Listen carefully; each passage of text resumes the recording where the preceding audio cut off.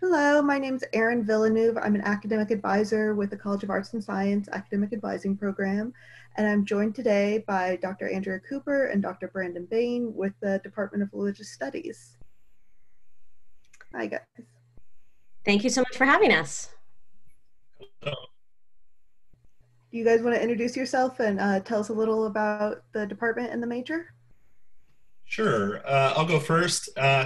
I am Brandon Bayne. I'm an associate professor in the Department of Religious Studies. I'm acting as the director of undergraduate studies this semester.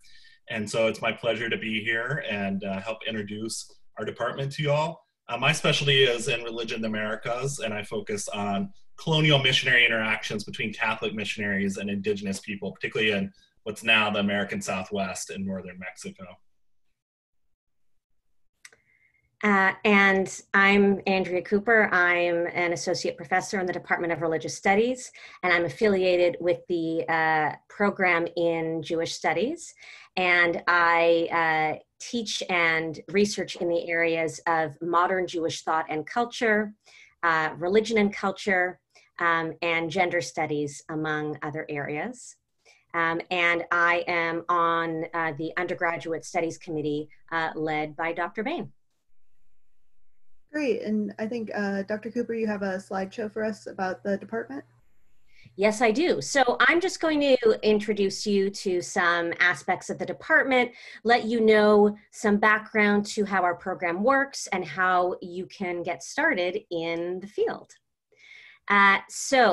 Department of Religious Studies. We've got some major and minor requirements, but I actually first want to go forward to the slide on why study religion. So as you probably know, religion is central to human society, and it shapes politics, law, history, economics, science, the arts, and more. So in our department, we think about how we can understand our increasingly globalized world through the awareness of the dynamics of belief and practice, and thinking about the cultures that produce these beliefs and practices. In the Department of Religious Studies, you can benefit from a leading interdisciplinary program, and we integrate a wide range of scholarly methods, from textual and literary studies to history and ethnography to archaeology, and you can see an image from Dr. Magnus's dig on the right there on our slide, and critical cultural theory. So you really get a sense of appreciating cultural differences of the past and the present through studying religion and the range of cultural differences in the contemporary world. And religious studies also allows you to explore how human beings find meaning in their lives and construct identities. So these are really both timely and timeless issues that we explore. So a bit more information specifically about our program. For the major, you complete 9 courses in religious studies, 2 courses numbered above 400. And the undergraduate capstone, which Dr. Bayne is currently teaching, is Reli 697. And through that, you develop a real cohort of your peers. And then you take at least 1 course in each of 3 of the department's subfields, and these include ancient Mediterranean religions, Islamic studies and religions of Asia, medieval and early modern and historical studies, religion and culture, and religion in the Americas. And for the minor in religious studies, you complete 5 courses, at least 2 numbered above 400, and at least 1 course in each of 2 of the department's subfields, which I just mentioned in the previous slide. So I'm going to very briefly just pop over to our departmental website to show you a few more resources. Here, if you go to religion.unc.edu and you go to undergraduate, you can read more about why study religion. So some of the bullet points that I mentioned are elaborated upon here.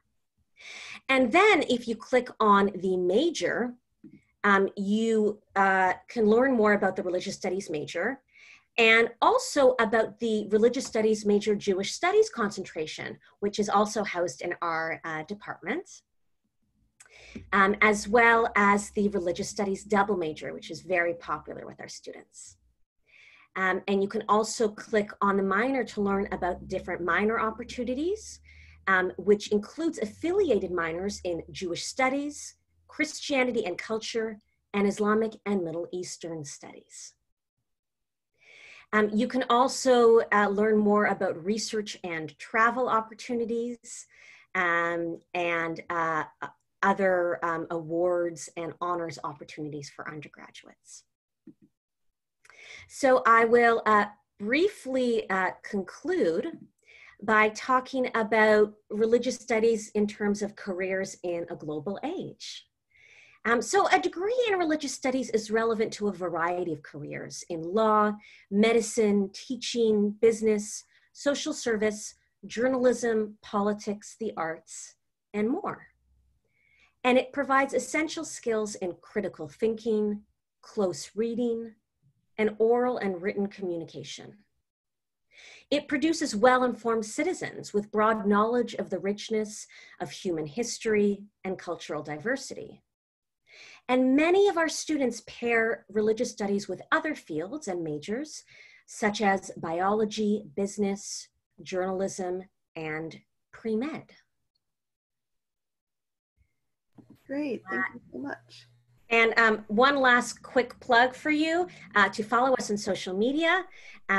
We are at Reli UNC on Instagram, on Facebook, unc.reli, on Twitter, and we have our own YouTube channel as well.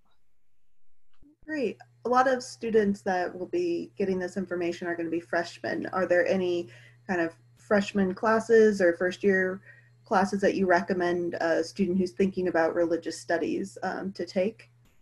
So maybe I'll jump in there and answer that. Yeah, I mean, I think we recommend that, and we find that folks who end up majoring in religious studies find us often through first year seminars. They find a broad topic in animals and food in religion, or in religion and the problem of violence. And they start with those sort of broad questions, right, that impact our whole globe, and connect because it's a first year seminar. They're in a class of 24 people. They're able to connect with a faculty member. And it's really our faculty members that attract students to our department. Not a lot of people come to UNC saying, I want to major in religious studies. It's not, we're realistic about that because folks are, rightly also focused on practical goals in terms of careers going forward. And what we find is that students, once they take a class, want to take another, and then soon enough they figure out they can do a minor, and then it's just a few more steps towards a major. So we often get students that come along during their, get attracted in their first year and then take another course or two along the way. So those first year seminars that I mentioned, a couple of the large introductory courses that have been very popular, Jody Magnus's courses on archaeology in the time of the New Testament. I teach a course along with a few other colleagues on religion in America, courses on the Hebrew Bible taught by Professor Lambert, and the course on the New Testament is probably the most well-known course from our department, really 104, taught by Professor Bart Ehrman. So that's really how I think in the first year you could most easily start to learn about the department. And it's really by not being afraid to follow up from that, right? To go to office hours, to talk to professors after class, and to just be curious. And I think that it becomes a very organic process. All right, and Dr. Cooper touched on this, but what do you see religious studies students pair this with if they double major or do other minors? Yeah, we were just talking about this. I mean, we have had the opportunity to help mentor several students over our time here. And we're just talking about one student that we both had a chance to work with in courses and through an honors thesis, who ended up working in political campaigns for a couple of years and then now is in law school. Another student that we both interacted with that's just gotten accepted with, I think, a pretty substantial package to Yale Divinity School to explore her interests, possibly in ministry, possibly in the academic study of religion. But really, I was thinking about just recommendations I wrote this week for people applying to PT school, applying to med school, dental school, journalism programs. So to the thing like in medicine, right, where you might not think of it originally as a natural fit, but we found that a lot of students see it as crucial for them understanding how they'll work with patients, how they'll understand diverse populations and the cultures that they come from. And then how can students get involved with the department if they're thinking about this major? Right, so this is a tricky, and I imagine other departments and units are having to think through this right now. Normally, we would have a series of informational events. We have sometimes monthly coffees. We have had an advisory council. We've done pizza things. We do a formal dinner for our majors every spring. And so we're rethinking all that right now, given the move online and everything else that's going on in our world right now. One thing that we have planned for the spring, it will be a sort of academic event where students will be able to present their research alongside perhaps faculty or graduate students. So we're re-strategizing, but there will be events along the way. We'll be announcing them on those social media platforms that Professor Cooper mentioned. Okay. And then what kind of opportunities in terms of we're thinking study abroad or research or that students have with the department?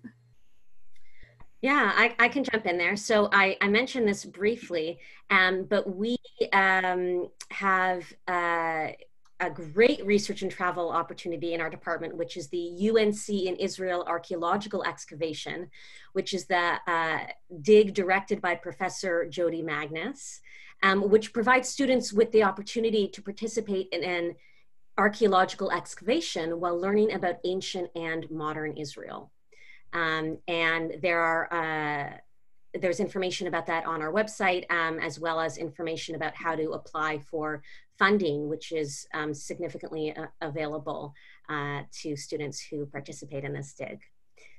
And we have some more information about that there. Yeah, and I think you shared your contact information for the department. It was religion.unc.edu. Is that correct?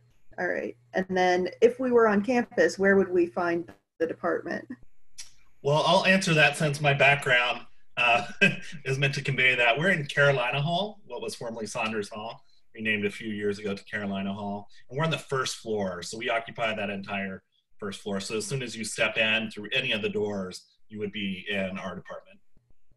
Okay, great. Well, hopefully we can all be in person soon. So too. But is there anything else you guys want to share about your department with our students?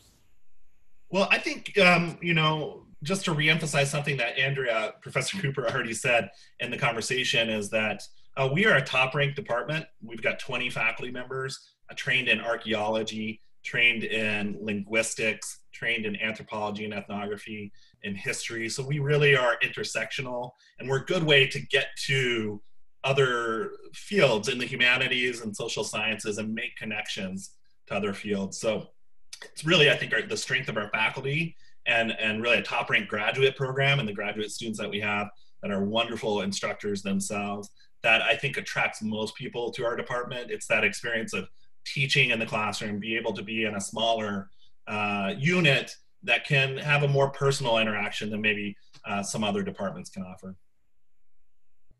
Anything to add, Dr. Cooper? I don't think so. I think that pretty much covers it. And, we encourage you to reach out. Sometimes professors have what's called office hours, but think of them as student hours. Take advantage, reach out, get to know us. We're a friendly group, and we welcome the opportunity to chat with you. Great. Well, thank you so much for your time. Thank you. We appreciate it.